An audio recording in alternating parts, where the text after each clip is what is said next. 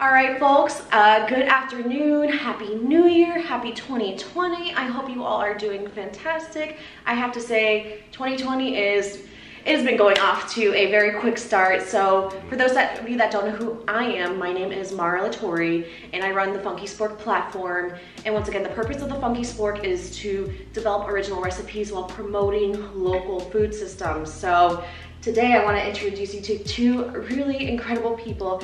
I've got Anna Jones and Andre Hill Jr., who are both part of the Urban Progress Alliance, which is an organization here in Tampa. So we're gonna spend a few minutes just getting to know these two folks and some really cool things that they've got off the ground. So let's get started. So both Anna and Andre, tell me about yourself and the Urban Progress Alliance and what is your role in? Gotcha. So I'm Andre Hill Jr. This is Anna Jones. I am the project manager for Urban Progress Alliance. She's the secretary. I tell you what, I kind of want to go ahead and I'm going to do a little bit on Urban Progress Alliance. Sure, and then please. We're going to get on into the Tampa Heritage Initiative. Urban Progress Alliance, of course, is a nonprofit organization. We plan on taking that international, so it have many different interests in many different communities. The Tampa Heritage Initiative is much more grassroots in a sense. Okay. All right, so we get right into the community, engage people on a one-on-one and see exactly what it is that they need. Okay. Right, so our common theme or our common agenda for the Tampa Heritage Initiative is to be self-sustainable. Okay. So self-sustainability is something we advocate strong for. We notice that when we're going into a lot of communities, a lot of their plights, a lot of their problems stem in a lack of that, a lack of self-sustainability, right? And it stems from a lot of different places, lack of education, lack of resources and such.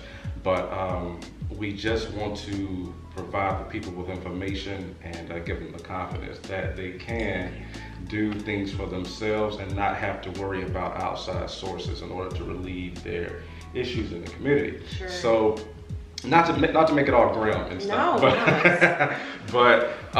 so this is how we got into the urban agricultural industry. Sure. And when we're talking about self-sustainability, food is like one of the pillars. Yes. Right? Necessary elements to exist. Yes. it's like food, clothing, and shelter is like three pillars. So another thing is we like to eat. Yes, all the time. We like to eat. I don't know that. All right. So we're some foodies. I know we're small, but we're some foodies. All right. So these are the passions we have and which drove us into getting into the urban agricultural field. There's a beautiful story behind how we got to start our community garden. Okay. Right. So I'm gonna let Anna expand on that. She tells it pretty well. Sometimes I'll leave stuff out, but she knows of every detail. So, like you said, I'm Anna Jones. I'm the secretary for Urban Progress Alliance and a project coordinator for Tampa Heritage Initiative. So, we had a situation where an elderly woman approached our organization and she was facing some issues. So, Urban Progress Alliance likes to provide economic development for the communities. So, our president is a third generation entrepreneur. You will hear him say it over and over and over again. And he's worked in various aspects, and construction was one of his aspects that he worked in. So she had a home that was on our lot, the lot that we're building our community garden on, and it was unlivable, right? And the neighbors around her were kind of, not okay with her situation being that way. So she was getting fined. She was getting, kind of harassed by the city to do something about this property. Like, if you're gonna live in it, go ahead. If not, do something. Right. And so we basically had to do some title work. So I'm a paralegal and a notary, so I was able to assist her with that. Had to do some title work, get her name back onto the deed for the property. And then once we'd done that, we contracted with Fresh Start Development to demolish the house. Gotcha. So once the house was demolished, you know, she was very, very, very happy. And so we had been looking for a lot to do a community garden. So we had been looking for probably about a year and some change. And we had a couple of things that we, you know, had a couple of lots, but those fell through. Right. So it was like we were just keep pounding, trying to find this lot. And so once this lot was empty, we're like, okay, maybe we should just ask Miss Limehouse, can we put this community garden right here? And so, yeah, so we contacted her, said, hey, we've been looking for this lot. Now that this one is empty, do you plan on doing anything with it, like immediately? And she's like, no. We're like, can we put our community garden there? Like, it's right there in the heart of West Tampa, right where we want to kind of be at. And she was ecstatic. She was like, yeah, sure, you can do whatever you want with that lot. You know. And so and their lives, you know, the Unity Garden will be on Beach Street in West Tampa. Wow, that's a really, there's a lot of serendipity, a lot of like kind of overarching factors that kind of, it wasn't just, yes, you were looking for a garden for all the right reasons, but then there's this woman that had these needs. So what a way, and it's not that it was planned, it was just kind of like things just kind of crossed themselves into such an opportunity. At the end of the day, you were helping her, but you know, out came this canvas for opportunity.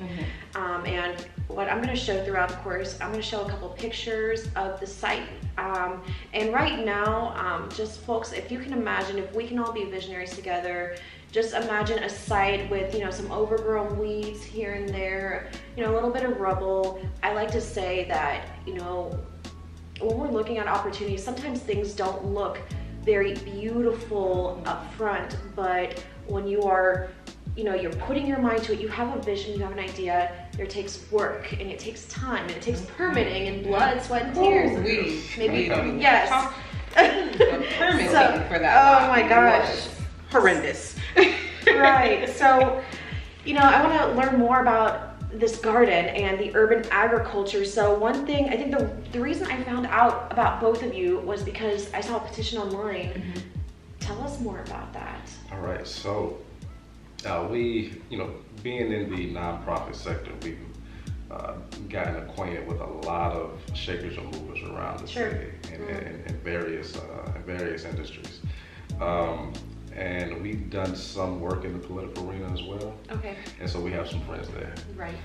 We have some friends with the Color of Change. Okay. Color of Change is again, I'm gonna toss the ball down. She's such a detail lady here. What is Color of Change? It is a political organization that works to change policy for Black folks. Okay. Right. Intentionally for Black folks. And so one of our tri-mates is Sadie Dean. She's over the Florida, I want to say South district. Okay. And so we worked with her. We worked with her on some political stuff when she was doing the Amendment 4. Right. So we did some door knocking with her, did some phone banking with her, and so they were in a position where they wanted to give back to specifically the community in Tampa. And they wanted to do urban agriculture, like that was it. And so she contacted us and said, hey, you know, what you guys are doing a community garden, what else do you think that we can do about this? And so with our track record with the community garden, we had to go through a lot, right?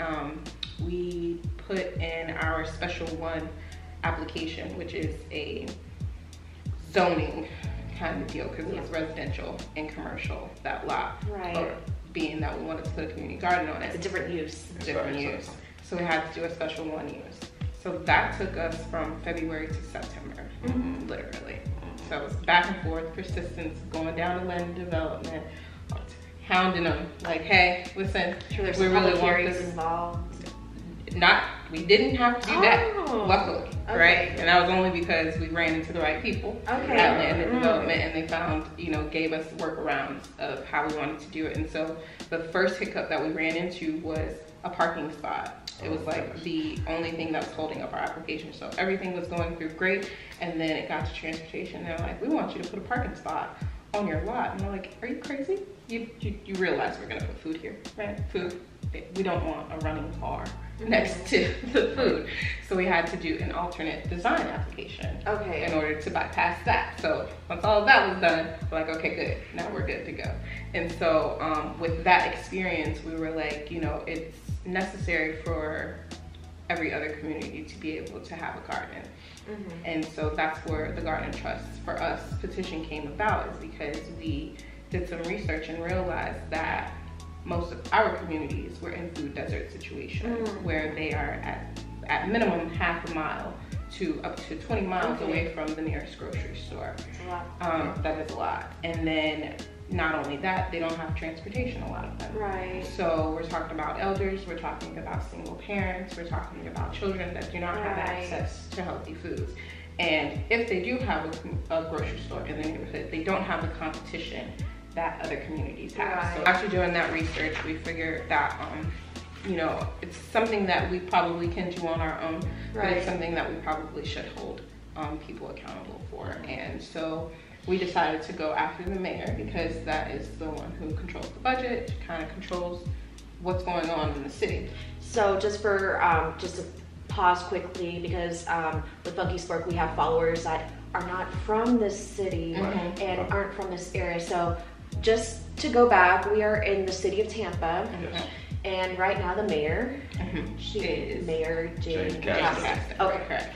Gotcha. And so the Garden Trust for us is specifically so that we can get funding or land donated to those communities that are in food desert situations, and we're requesting $15,000 a year, you know, to build these community gardens so that they have access to healthy foods. And we thought that that was very important, and Color of Change was really excited about it, and they said, go ahead, press the button. And so we pressed the button, and we need 300 signatures for that, and we're at 200 now. So we've been, you know, we haven't done a lot of, you know, promoting it. So the Garden Trust for Us petition is a request from the community, right, for the city of Tampa, specifically the mayor, to put on her budget $15,000 a year so that we can create community gardens around the city for people that are in food desert situations. So we want to give them access to healthy foods. We want to build that kind of community feel. So community garden allows them to be able to do that, get together, plant some food, harvest together, right? Pick them out, hit up Funky Spork for some recipes. Exactly.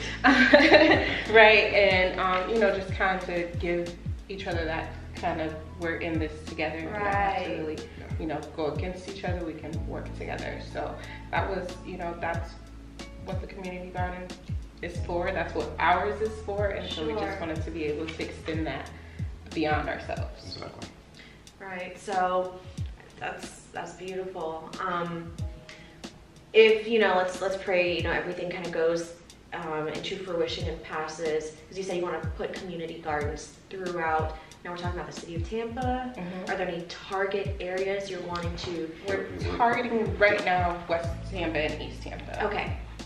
That's our that's where the majority of the people are that are in food desert situations. Most other communities, South Tampa, they don't have that problem, right? They have a choice. They have multiple options, and the people that are in West and East Tampa are kind of left behind, and they don't really have those options. They have, you know, kind of small corner stores. Those are not stores that are conducive to healthy foods.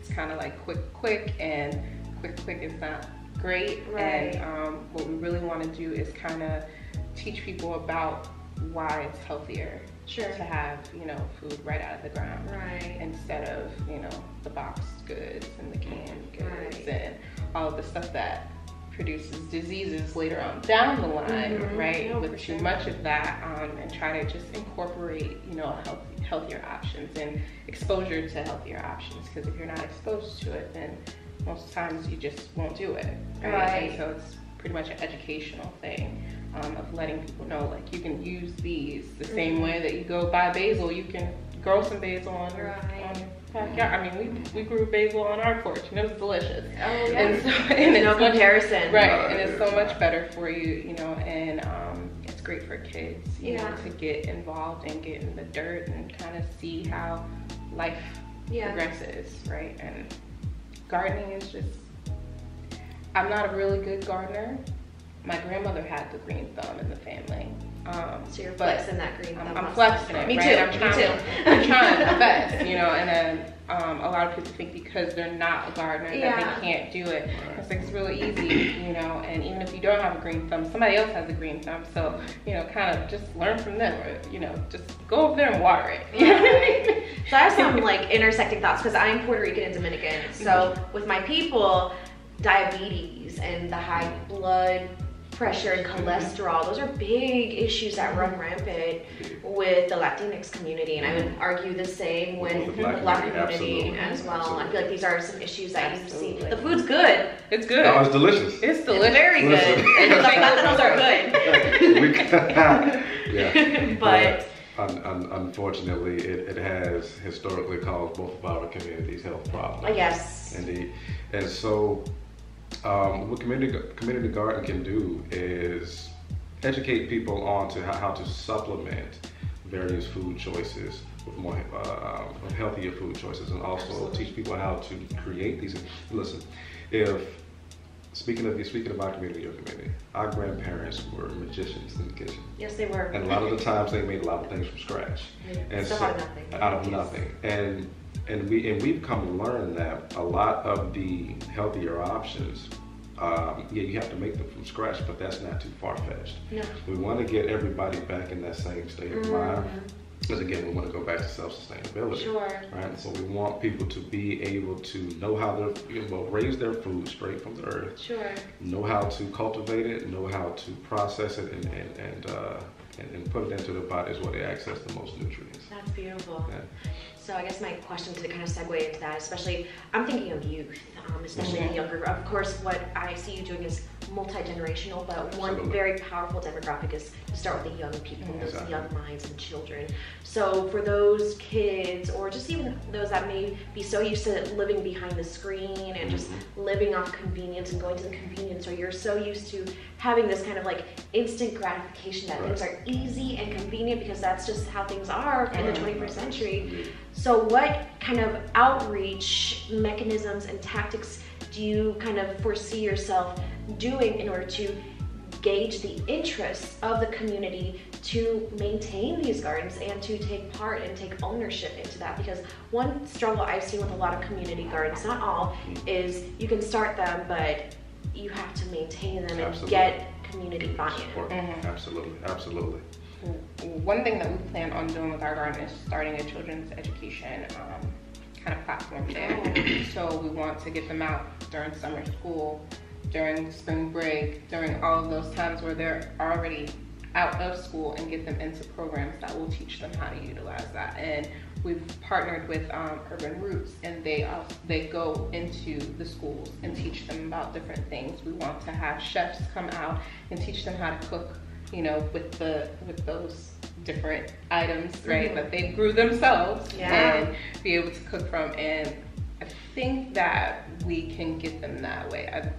Children love the dirt, right? They love to, they do still love that type of stuff. I mean, my nephew, he is inside and outside, right? We make sure that he's like, no, you can't just stay inside in front of this tube, you need to go outside and play. And so we want to reintroduce that back into the community, because they do need that outside time. And if they're going to be outside, why not be outside growing some food and, you know, getting in touch with nature. Nature loves you. I mean, we can't live without it. No, we can't. You know, trying to get them back into the habit of, this is how I survive, right? You can't survive without the food. And if you don't know where your food is coming from, then you don't know what's in the food, and you don't know how that can harm you later on. So if you are knowledgeable about what's going in there, what's coming out, then you kind of you can mitigate a lot of those things that happen later on. And it's better to, like you said, get them while they're young, so that that's something that they just continuously pass down. Because, I mean, we didn't get that, right? But our grandparents and our great-grandparents definitely were gardening. You Yeah, know, they they were. definitely had farms in the backyard. They had cows, they had chickens, That's the land. and they were killing them all themselves. And they Yeah. were, you know what I mean, getting all the good stuff out of it. And so we just want to bring that back around Sure. because, you know, we don't want to get into a situation where you can't access food at all. Sure.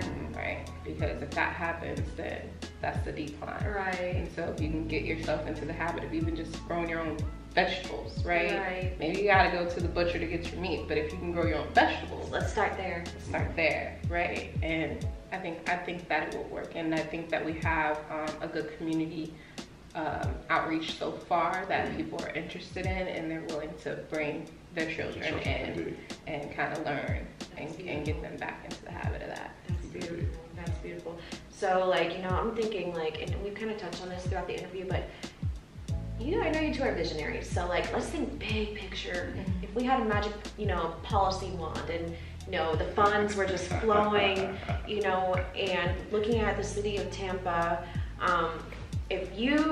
what is the ultimate vision for, because what I have here is, you're calling it what's the name of the garden? It's Unity Garden. Yeah, so let's go back. So if you had a magic policy wand and you could just, you know, by the stroke of a, you know, wand and snap of a finger, just, you know, have this big vision for the city of Tampa.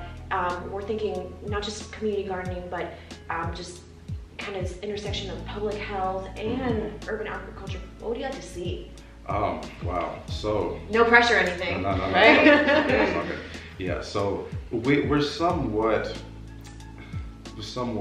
you know, taking steps forward, seeing that bigger vision already, and it does start with this community garden petition. What we would like to see is various community gardens around the city. Okay. Right. Of various sizes and with different functionalities to them, of course. Okay. I mean, because when we're thinking about agriculture, that is such a vast industry. Yes. Right.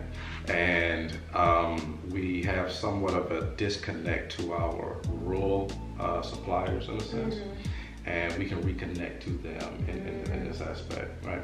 So we want to see what we call stationary lots or satellite lots all around Tampa. We want to put some for lack of a better word, some high functioning agricultural systems on them. Sure. And we're talking about hydroponics, aquaponics, and in this aspect, we can also train people and teach people how to build these structures themselves. So we can put them in their own backyard. Yeah. You know what I mean? So again, the community gardens they will serve as a place of education and also as a place of resource. But primarily, again, is to teach self-sustainability. So we want people to be able to take this information and utilize it in their everyday life, whether they come visit a community garden or not. Right. We know that even that model in a business world seems like suicide, because in other words, it's like you're giving away the cow. But so we're talking about food here. That is an everyday need. Yes. That never stops being a need. Also, we want to add some mobility to the urban agricultural thing too. We would like to see mobile units, in other words, food trucks or anything that can carry food on the go, stopping at the bus stops for the children, pulling up at elderly homes, pulling up in places where people need access to these healthier options. I mean, just to throw a thought out there, we kind of want to do a bus route of food trucks, just circulating throughout the city, stopping where they need to be, and you know, this is good commerce as well. So that's the overall vision of it, is just to, you know, convert Tampa into a agriculturally self-sustainable city. We've got good soil here, and good climate for and a diversity of cultures, and that would bring a lot of different cultures together. You know what I mean? Right. Yeah. Right. And as far as policy goes, I think that we should also be thinking about renewable energy and how we're building, what we're building, and how that affects the environment. Right. We gotta be cognizant of that, because if what you're building is not conducive to what you have in the community, then that's a clash. Yeah. You know, we want to get everything on the same page. So we want to influence policy that will kind of make it illegal for you to do things that is not conducive to the environment. Because, I mean, I know they plan on going to Mars, but I don't think they're gonna get there, right? And so we got to stay here on Earth. We all got to be here, and we don't want to destroy the planet in which we need. Right. And so we need to get into the habit of, you know, asking these questions and really kind of. And I know people don't want to, but you got to kind of push back and say, is this really going to be good for us 50 years from now? Right. Because we're looking at situations where we've got the global warming going on. We've got the different climate changes that are happening. We've got all of these, the plant life, the animal life. All of these things are being affected by everything that we're building. So if the planets go, the animals are gone, and the plants are gone, we're following, right? We're following. So we really gotta, you know, get into the habit of thinking about that type of stuff. And I know that that's the ugly side of what people don't want to really look at. But I mean, I read an article the other day, and we had killed off literally like 75% of the animal life in the water. And we're talking about bees. Bees are essential to our life span, and they're like disappearing, and that's no good. You know, and so we've got to really think about the consequences of our actions. And even though we want to progress forward, we also have to think about where are we progressing forward at. Right. Absolutely. Right? If we got to progress forward on Earth, we got to take care of Earth, right? Because without it, we're not here. You know, we need the trees. We need the flowers. We need the ants. We need the beetles. We need all of that stuff, you know. And that kingdom out there, the nature kingdom, it's been running itself for a very long time. For us to come in and kind of influence it and say, this is how we want it to be, when it's been kind of, it's always taking care of us, I think that's kind of a little selfish on our part. You know, and we got to do a little bit better with that. On a micro level, one way we can get involved in this, you know, just on a local level, because for the most part, it is big city development that affects nature the most. Because listen, when we go out to the country, the bugs are still out there. They're thriving, they're fine. It's just the inner city pockets that are affecting environmental sustainability. So when it comes to policy, again, this whole urban agricultural movement is right in the heart of the city, and this is where we're affecting environmental policy. Well, we should be affecting environmental policy the most. Policy is not difficult to change. It just, and I'm just not figuring this out. It just takes numbers. That's it. So if we can push the campaign for it, I think there's a lot of people, just like we've gotten a lot of support, there's a lot of people who will support policy change if they know policy can be changed and they can do something about it. That's just simply what it is. It's like that with anything. If you don't know, you don't know. But if you do, a lot of people are willing to do better once they know. A lot of people are willing to do better once they know. And this is cross cultures. I mean, everybody, you know, I've met people from all walks of life who are interested in this entire industry. So the support is there. As I don't want to necessarily say we're leaders in the movement, but we are advocates. And we're definitely willing to get out there and push it. And anybody who's willing to get involved, just reach out to us if there's anything that you're willing to learn. So that, you know, segues to my last couple questions. You know, for folks, especially if you're local, and maybe you're not local, but so 2 parts. So first of all, where can people find out more information about your movement? Gotcha. She knows. I'll forget something. She knows. So we our website is www.urbanprogressalliance.org. I'll link that below. If you go to the Tampa Heritage Initiative tab, there is the tab for the Unity Garden. There's also the tab for the Garden Trust, so that you can sign the petition. You can sign up to be a volunteer. You can sign up to donate there as well. We have a Facebook page. You can reach us on our personal pages. Yes. I'm Anna Jones. He's Okay. Underhill Jr. Yes. We're pretty open. You know, we don't shy away. I work for the people. So what I'm gonna do, folks, so it sounds like, so maybe there are some folks that are local and they wanna get their hands dirty, they wanna sign the petition. It's possible, and through that website, I'm gonna put that information below. So folks, if you are looking for a way to get involved in something beautiful and something local going on here in Tampa, especially dealing with food justice, local food, and just overall positive change in community transformation, I'm gonna link all the information about the garden, the Urban Progress Alliance, and these two folks. So anyway, I wanna thank you both so much for taking your time just to chat with me. No, Thank you. Thank you. Thank you. It was an honor. It's a pleasure. Thank you. You take care, everybody.